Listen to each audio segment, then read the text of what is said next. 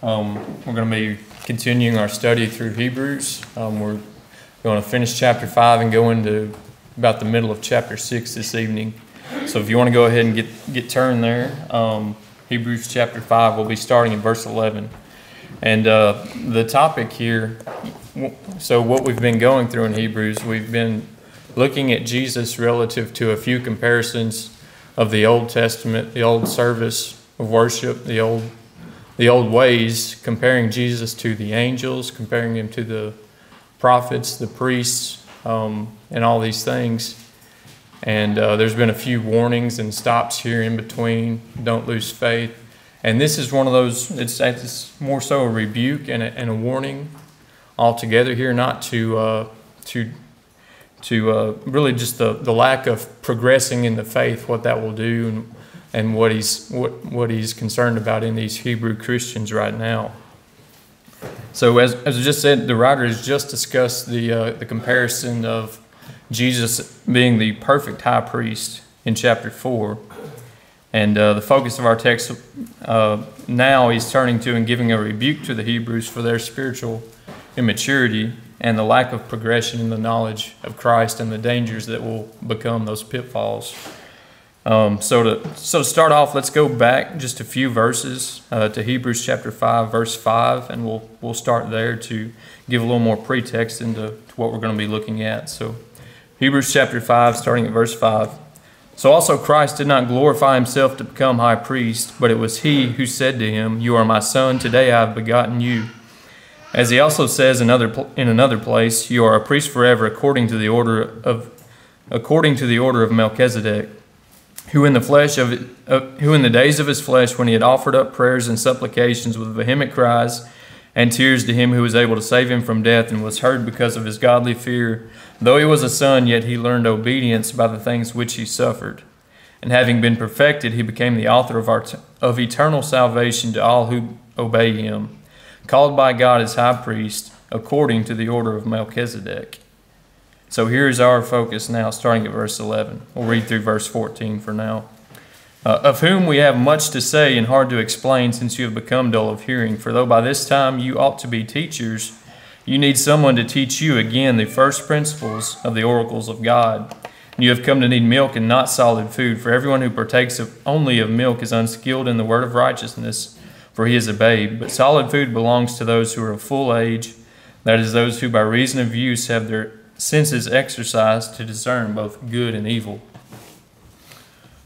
So, as I said, he now stops his topic.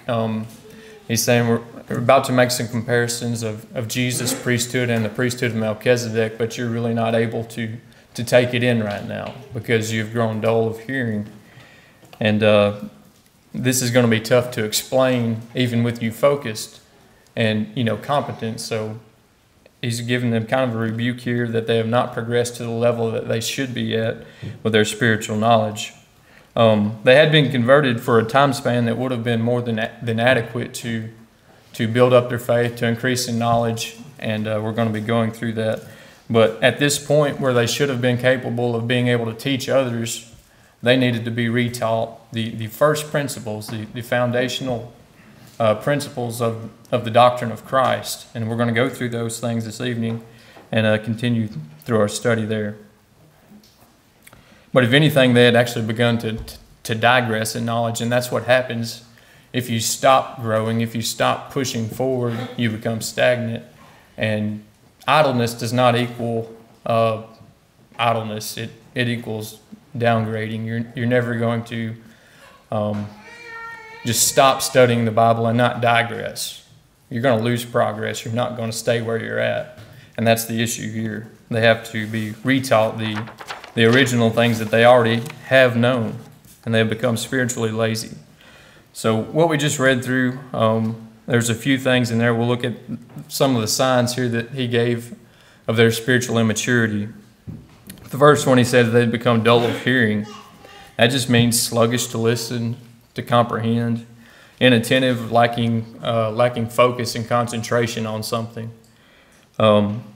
Then next, he said that they were needing to be taught again the first principles. When I read that a couple of times, trying to think of an example, I immediately thought of Caleb can relate very much to this, is coaching 5 to 7 year old boys in football. Needing to be retaught the principles over and over and over and over. We're on defense, what are we doing? Block? No. Tackling. We're on offense, we have the ball, what are we doing? Blocking.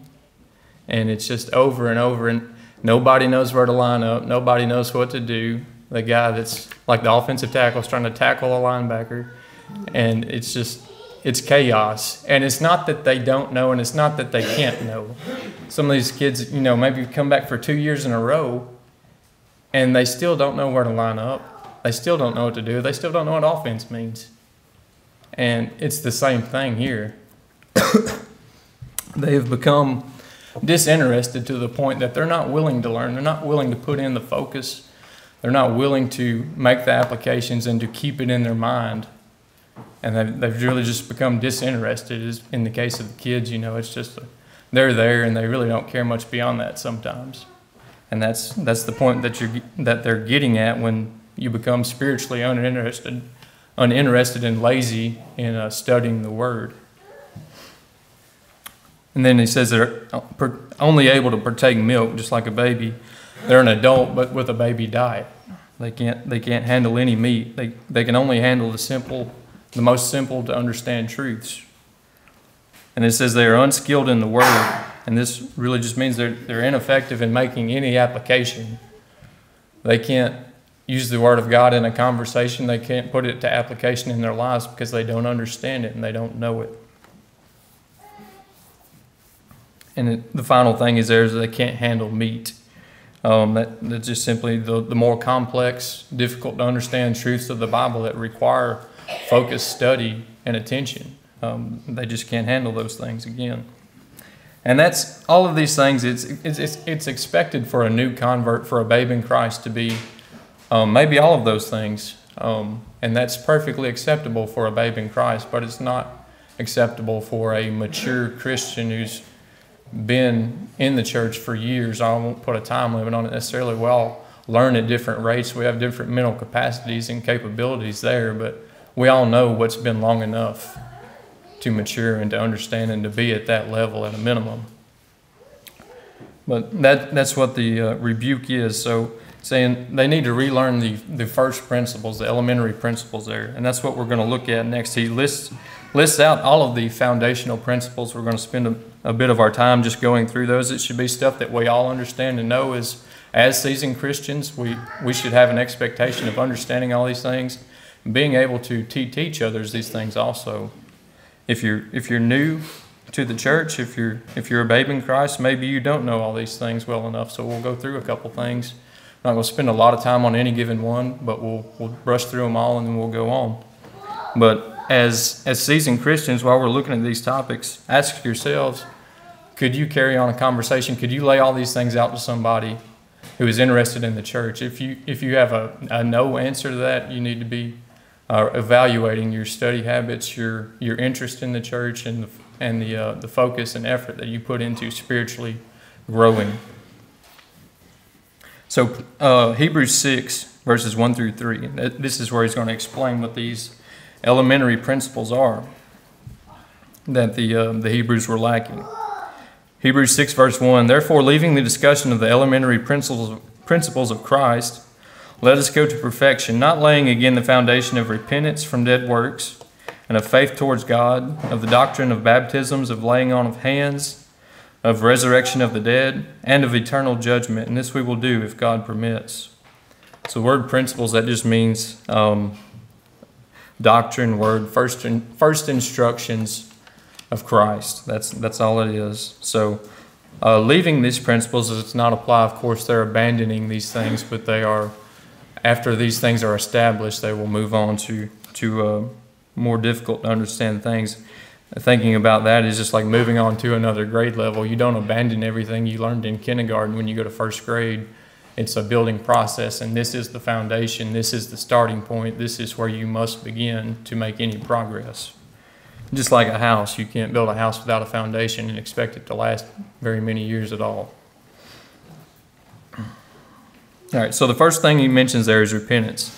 I think we're all pretty familiar with that, but Just in a definition, it's a reversal of decision from practicing sin to turning away from it. It's a change of mind that leads to a change in life. It's a change that you're mentally no longer going to do the things that you've done in the past, and that you are going to proactively do what's right. That's what repentance is. Matthew 4:17 says, "From that time on, Jesus began to preach, 'Repent,' which means change your mind, change your life, for the kingdom of heaven has come near." Acts 2:38, Peter talking to the Jews at Pentecost, the people who had just crucified Jesus, says to them, "Repent, change your mind, change your life, and let every one of you be baptized in the name of Jesus Christ for the remission of your sins, and you shall receive the gift of the Holy Ghost." The next thing he mentions there is faith. And faith is there's a couple things here. But you have to have some knowledge of God's Word. You have to be able to, you agree with that Word. You trust the Word to the point that it leads you to obedience. Those are the things that are are composing faith. And you have to have all those things there. You have to have an understanding. You have to agree with it. You have to trust it. And you have to be prompted to obedience of it. You have to be prompted to action. That's the kind of faith we're talking about. Hebrews 11:6 says, "But without faith it is impossible to please Him. For he who comes to God must believe that He is, and that He is a rewarder of those who diligently seek Him." Also, James, talking about faith, in James chapter 2, verse 26 says, "For as the body without the spirit is dead, so faith without works is dead also." So faith in God is our driving force to act in obedience to His Word, because we trust what He says and we have a hope of what's going to come. And that's why we act on His promises, is because of our faith. If you didn't believe the Word, you wouldn't have faith. You wouldn't be moved to action. If you didn't trust God's promises, you wouldn't be moved to action. Faith is that driving motivator for us to obey. All right, so the third thing mentioned there is baptism. There's a couple of things that we can talk about in baptism. It's a symbol of the death, burial, and resurrection of Jesus Christ. Romans 6:1-4 says, "What shall we say then? Shall we continue in sin that grace may abound? Certainly not. How shall we who have died to sin live any longer in it? Or do you not know that as many of us as were baptized into Christ Jesus were baptized into His death? Therefore we were buried with Him through baptism into death, that just as Christ was raised from the dead by the glory of the Father, even so we also should walk in the newness of life." Baptism is the process by which our sins are washed away. So in Acts 22:16, after being baptized, we are added to the church. So that in Acts 2:38-41. And then it also says it's the means by which we are saved. 1 Peter 3:21 says, "There is also an antitype which now saves us, baptism, not the removal of the filth of the flesh, but the answer of a good conscience toward God through the resurrection of Jesus Christ." Then the next one is the laying on of hands. You may kind of scratch your head a little bit when we're talking about basic principles, first principles. And then we start talking about laying on of hands. But I think it'll make sense as we talk about it a little more. There's a couple instances that the laying on of hands is used throughout the Bible, even from the Old Testament. It's not a new concept. It wouldn't have been a new concept to these Hebrew Christians. It would have been an understandable concept to them also. But the laying on of hands was done primarily in the New Testament when multiple instances in which people were miraculously healed by the power of the Holy Spirit through the apostles, through Jesus. They multiple times where they laid hands on them to heal them.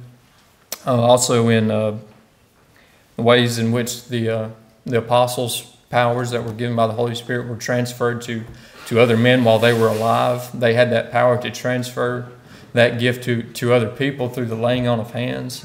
And then the primary point we're going to look at here is that the laying on of hands was used to appoint men to a specific service and function in the church. And that's what we'll see.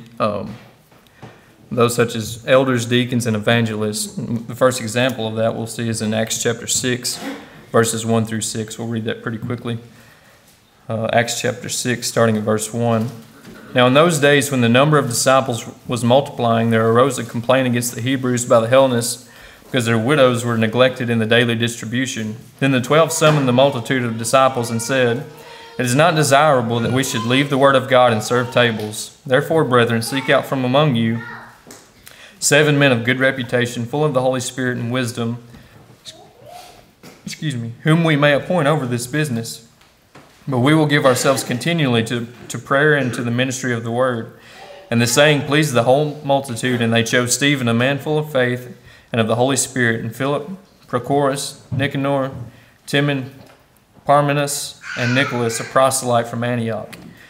And when they had set them, whom they set before the apostles, and when they had prayed, they laid hands on them. So laying hands on them was the symbol that they had publicly commissioned them to do this specific work. And that's the process throughout the church. And it's the process that we still do today when we ordain someone to service. That same thing is done.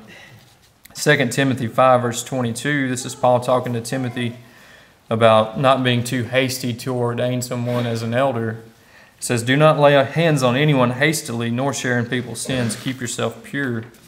And just making the point there that the laying on of hands was a... sorry, I just kind of lost my spot here. Makes a point to Timothy that does not need to appoint or ordain an elder in a hurry. He needs to prove out that man over time and through evidence, know that that man is fit to serve.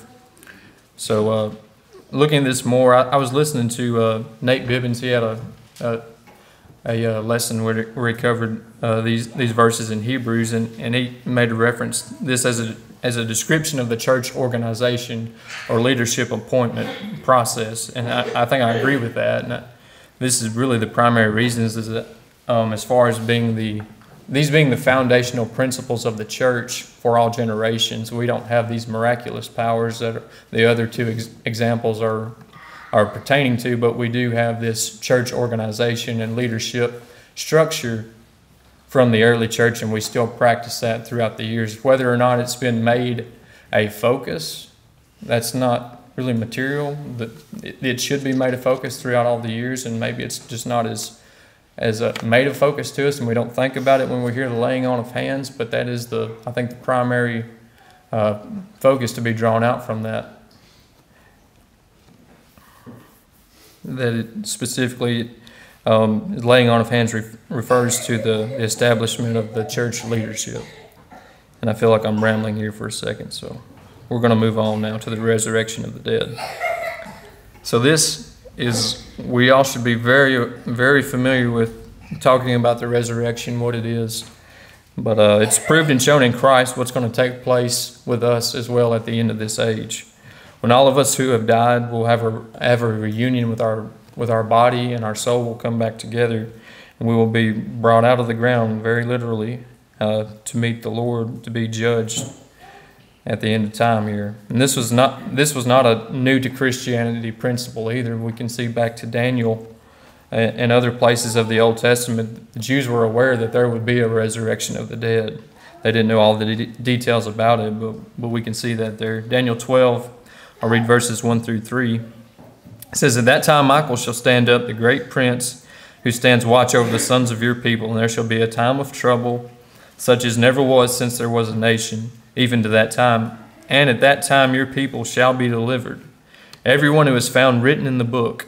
And many of those who sleep in the dust of the earth shall awake, some to everlasting life, some to everlasting shame and everlasting contempt. Those who are wise shall shine like the brightness of the firmament, and those who turn many to righteousness like the stars forever and ever." We also see Paul defending the resurrection in 1 Corinthians 15, starting there at verse 16. It says, "For if the dead do not rise, then Christ is not risen. And if Christ is not risen, your faith is futile. You are still in your sins." He's making the point that if Christ hasn't risen from the dead, which we all believe, he's making the same point that just for that same reason that Christ has risen from the dead, we will also rise from the dead. Back to verse 18. Then also those who have fallen asleep in Christ have perished. If in this life only we have hope in Christ, we're of all men most pitiable. But now Christ is risen from the dead and has become the first fruits of those who have fallen asleep. For since by man came death, by man also came the resurrection of the dead.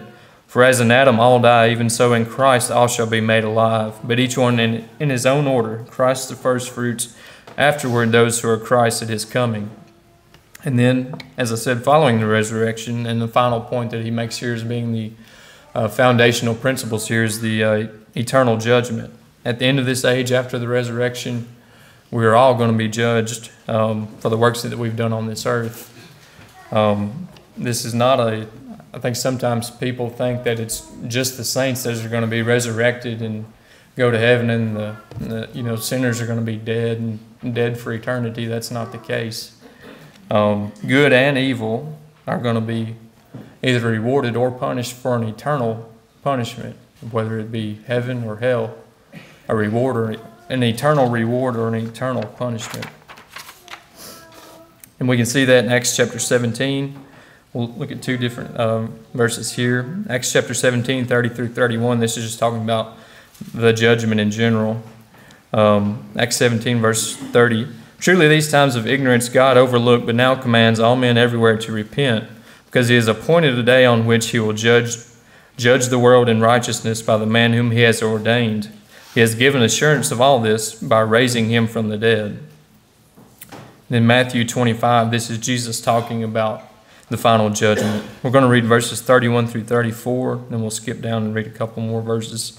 But Matthew 25, starting verse 31, says, When the Son of Man comes in his glory and all his holy angels with him, then he will sit on the throne of his glory. And all the nations will be gathered before him, and he will separate them one from another, as a shepherd divides his sheep from the goats. And he will set the sheep on his right hand, but the goats on his left. Then the king will say to those on his right hand, Come, you blessed of my Father, inherit the kingdom prepared for you from the foundation of the world. And he goes on into why they deserve that and why they're receiving that reward. And we skip down to verse 41.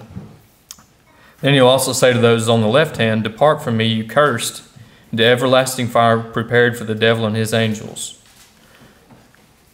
And then down to verse 46. And these will go away into everlasting punishment, but the righteous into everlasting life. So those are the two choices that are laid out very clearly: eternal punishment or eternal life in heaven.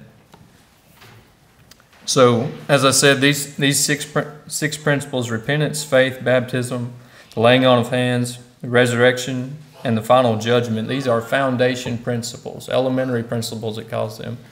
These are the topics that we should all be very well taught in, very well understanding of, and capable of teaching these principles to others. And if we're not, then if we're any kind of a seasoned Christian, if we've been in the church for any significant amount of time, and we're not capable of doing that, we're in a bad place. But as I said, foundation principles, they're the beginning. That doesn't necessarily mean they're easy and that you're going to understand everything in the snap of a finger. But over time, we all should be able to come to that knowledge in a pretty reasonable amount of time. Building a foundation for a house isn't easy work either, and if it isn't done right, it's going to result in problems in the following building processes and also potential structural issues over the lifetime of that house. So getting that foundation laid properly is very important.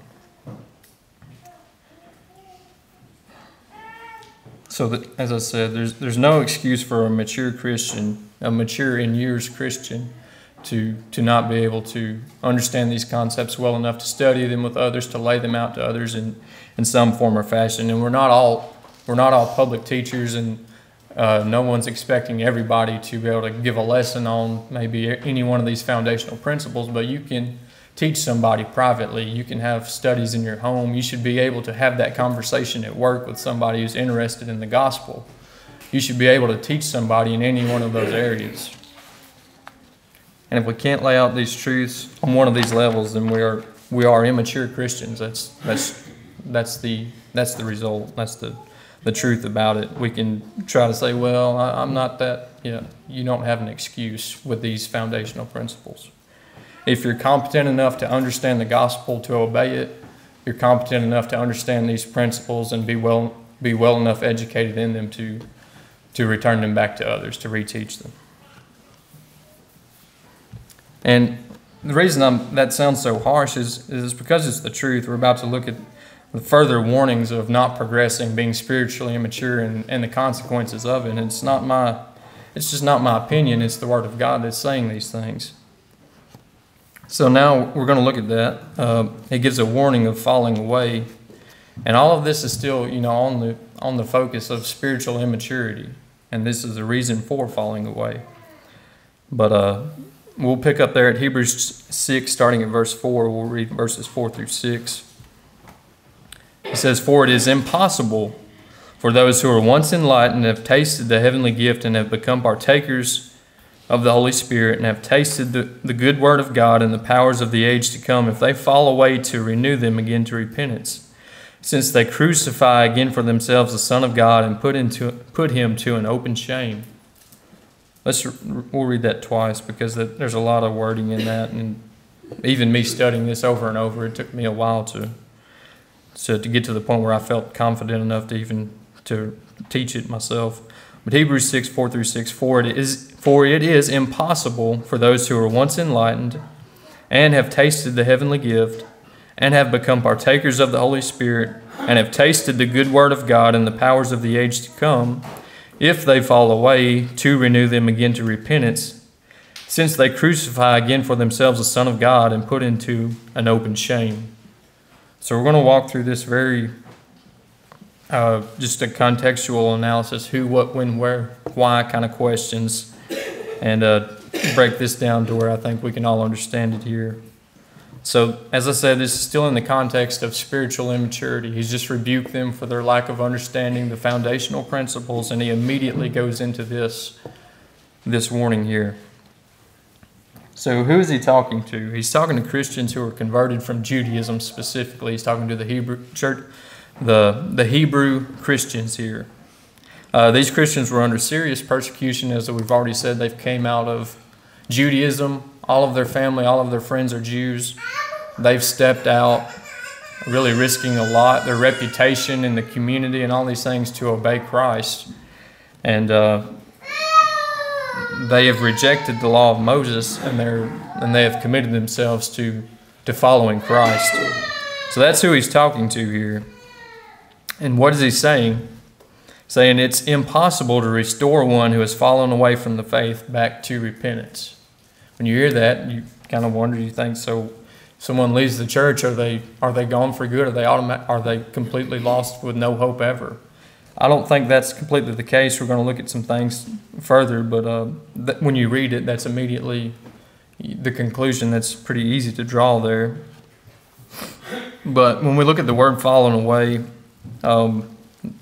it's kind of, anyway, the word apostatize, which is a strange word to me.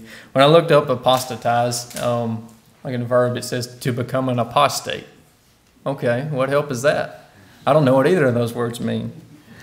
But as you put in application, it means to forsake or abandon one's belief, faith, or allegiance. That's what that means. To forsake, to abandon it, to withdraw from it, to, like 180, repent from doing it, is what we're talking about here. In this case, these Christians would be denouncing Christ and his ability to save them, save their souls, and be reverting back to the Mosaic law. That's what we're talking about here. So he says, when? We ask the when. So after having become established in Christ, and they do that, that's when they cannot be converted back to repentance. He's speaking... Some would like to argue, those who are once saved, always saved, that such a person who was converted and then left, and it says they can't be brought back to repentance, was never actually converted, but that's not the case. We'll go through a list of things here that he mentions about. He's speaking about those who were once enlightened. They have tasted the heavenly gift. They have partook in the Holy Spirit. They have tasted the good word of God. They knew the powers of the age to come. All of these things, these people have obeyed the gospel. They've repented of their sins. They've confessed Christ as their Lord and Savior, as being the Son of God. And they were baptized and they received the Holy Spirit. They were just as much Christians as you as I are, maybe more. There's no reason to believe anything otherwise. They were instructed in the foundation principles of Christ's doctrine. They were instructed in repentance and faith, baptism, the laying on of hands, the resurrection, and eternal judgment. They knew all these things.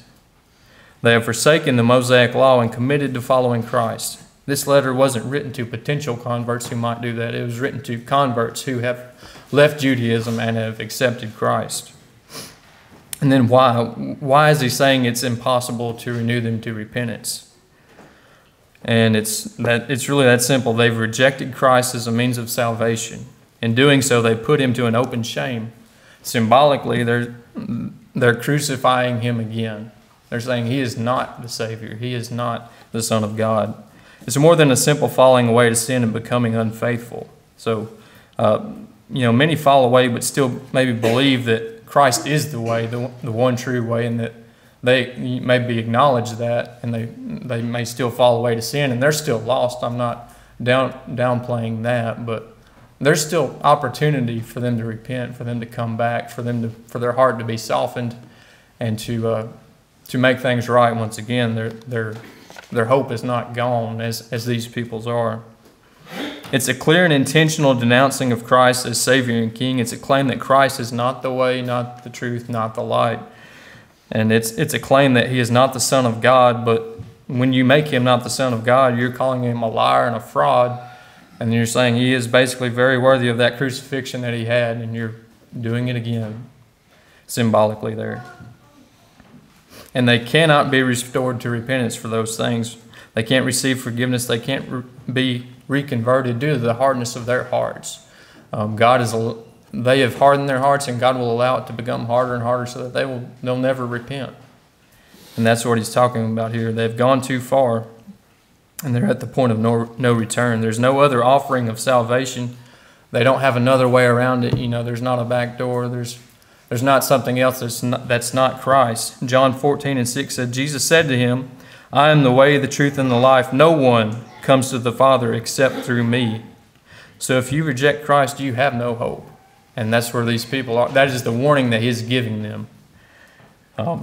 There is no other way. So you look and say, how did things get this far off? How are we talking about this right now? At this warning that is given to them. And really it goes back to the very topic of the spiritual laziness. They're not progressing. The whole reason for the rebuke that is given them. These Christians were under constant pressure to revert to the law of Moses, and were quite tempted by it. There was no physical gain. There was no monetary gain. There was no blessing that come from earthly. There was no benefit in them forsaking Judaism and coming to Christ. It was quite the opposite. They were immediately put in pressure to return. They were put under persecution. Their friends and their family were disowning them. There was a lot of pressure to go back right now. And this is why he's warning them. And when you're under all that kind of pressure and you're not studying and you're not growing and you're not progressing, you're stagnant. You're more than stagnant. You're dying. And when you have that pressure bombarded on you day after day, month after month, and you're not growing, your faith isn't growing, you're going to die.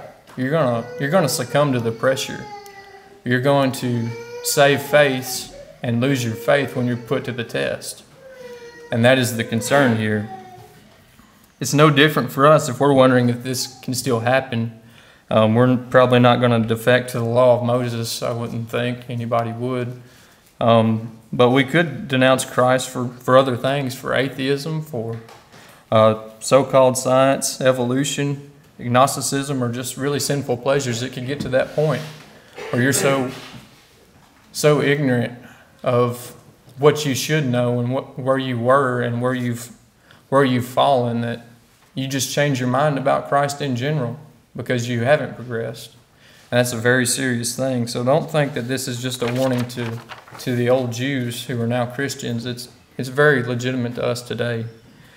If you're rotting spiritually and not progressing in your knowledge and faith, Like I said, the same thing will happen. The pressure from the outside world, the things we see every day, the temptations that we have, the things that we hear that are from educated people will test your faith. And if you're not growing, and if you're not understanding, and if you're not developing your knowledge and faith in God, then those things are going to overpower the little knowledge that you have and that you're losing, and it's going to replace it.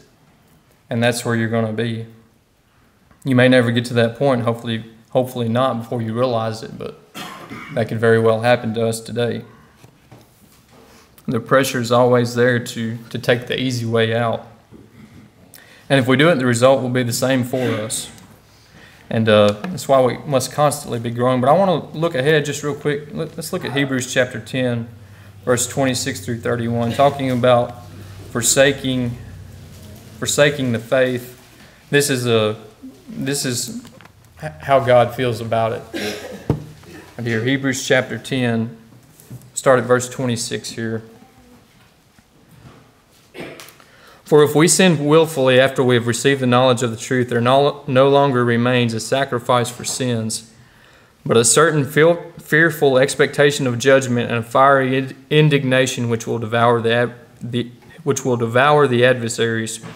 Anyone who has rejected Moses' law dies without mercy on the testimony of 2 or 3 witnesses. Here's what I want to look at. Of how much worse punishment do you suppose will he be thought worthy who has trampled the Son of God underfoot, counted the blood of the covenant by which he has sanctified a common thing, and insulted the Spirit of grace?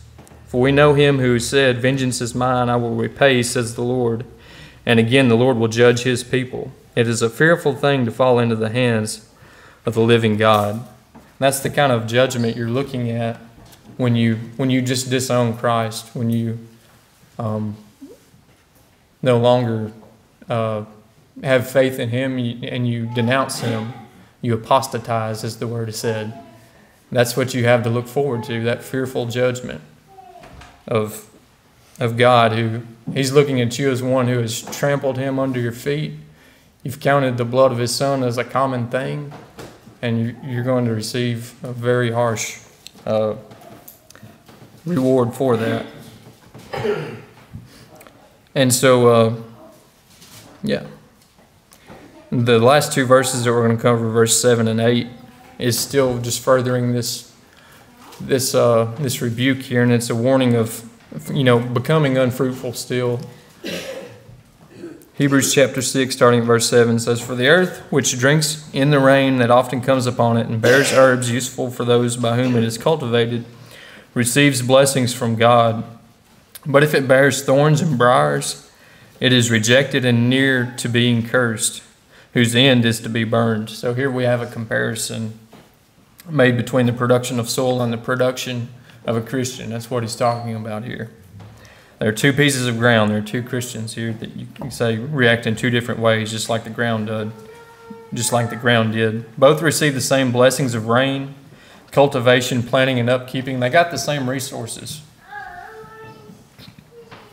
But one brings forth produce very abundantly, and the other brings forth briars, thistles, sage grass, nothing that's good for anything.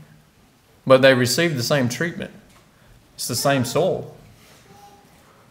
And you get 2 totally different results. And that's what we have when we the one that produces fruit in the kingdom is blessed. The one that does not produce year over year, does not take advantage of the nutrients given it, does not take advantage of the word, becomes lazy and inactive. This one is rejected, near being cursed. The end of it will be hell. Just like that piece of ground that received the same nourishment, the same blessings from God, and did not act, and did not take them, did not absorb those nutrients, and only put out garbage. That's the Christian, not somebody of the world. That's the Christian who received those things and did not grow and did not produce. That's what we're looking at here, and that's why I said this is very harsh, but it's very real. We have a great judgment coming on us for our spiritual immaturity and our lack of growth if we have it, and that's why we must always be growing. So it's more than just a good idea to be fruitful. It's the expectation, and it's the requirement to grow spiritually and to mature into the Christian that we're supposed to be. So concluding, that's basically what I have prepared for us. This was a warning given to the Hebrew Christians. Thankfully, from all we read, it is just a warning, because it doesn't talk about those who are actually actively falling away in that sense. And we'll actually see that let's keep reading just the last couple, Hebrews 6. Read verses 9 through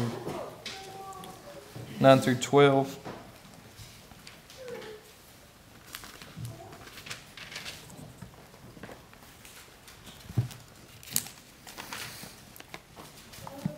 So just after talking about the two different soils there, and the land that yielded up the thorns and briars was rejected, near being cursed, and was going to be burned. Back to verse 9. But beloved, we are confident of better things concerning you. Yes, things that accompany salvation, though we speak in this manner. For God is not unjust to forget your work and labor of which you have shown towards his name, and that you have ministered to the saints and do minister. And we desire that each one of you show the same diligence to the full assurance of hope in the end, that you do not become sluggish, but imitate those who through faith and patience inherit the promises. So we end all that harshness we see better things in you. It was a warning to them. It stands today as a warning to us just the same, though. Spiritual sluggishness will send us to hell. If we're not producing, if we're not maturing, if we're not growing, we are going to be going just the opposite. We're going to be going downhill. So in closing, spiritual laziness, neglect, and immaturity will lead us to lose our faith potentially, forget the goodness of God's promises, will become unfruitful, and potentially forsake Christ. Those are the things that we have to look at when we say, I don't want to read today. No, I don't want to do that study. It's going to take an hour a week out of my life. I ain't got time for it. I won't go to church this evening. Those are the things that we really need to consider, how we look at our faith. You ain't got time for it, you might as well not be here. We need to be growing. It's a harsh lesson to me, and should be a hard lesson for all of us, but we have to step into that responsibility. We can't just willfully and blissfully be ignorant through our Christian walk. We need to be growing day by day. And that's all I have prepared for us. I've stepped on my toes well enough, and maybe it's stepped on yours too. If you're not maturing, if you've lost that interest where you're like that 6-year-old on the football team that somebody has to line you up every play, tell you what to do, tell you where to go, you need to consider where you're at. You need to make some changes. We can help you with that, or we can help you in any way if you desire to obey the gospel or make some other public sin right. We'll give you an opportunity to do so while we stand and sing. Thanks for watching this video. I know what you're thinking. I don't want to miss another video from this channel. In order to avoid that, click on the red button down there, subscribe, and then click the bell icon. Not only will that alert you each time a new video is uploaded to the channel, it will also help spread the channel to other people's awareness. So, go ahead, do it.